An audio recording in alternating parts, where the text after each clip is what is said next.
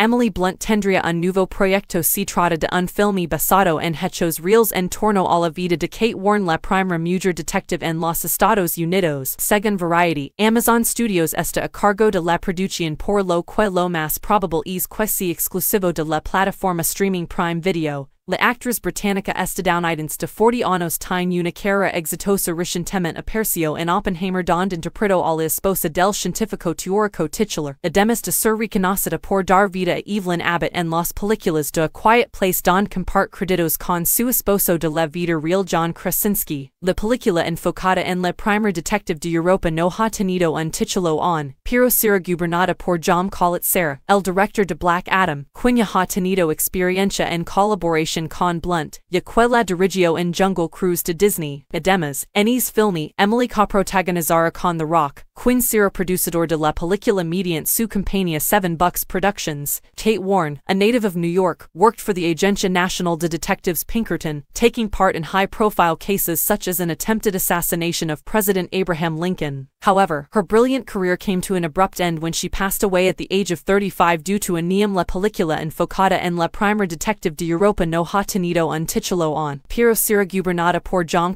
Sarah, el director de Black Adam, quien ya ha tenido experiencia en colaboración con Blunt, ya que la dirigió en Jungle Cruise de Disney. Además, en ese filme, Emily coprotagonizará con The Rock, quien será productor de la película mediante su compañía 7 Bucks Productions. Kate Warren, a native of New York, worked for the Agencia Nacional de Detectives Pinkerton, taking part in high-profile cases such as an attempted assassination of President Abraham Lincoln. However, her brilliant career came to an abrupt end when she passed away at the age of 35 due to a pneumonia. The film that explores her life will be a thriller. As of right now, the project has no tentative release date, and Blunt has not been able to wrap up her role in the movie, which is due to the actor shortage that is still affecting Hollywood. However, the study intends to conclude the actor-actress contract when the situation is resolved, so we will have to wait for further information.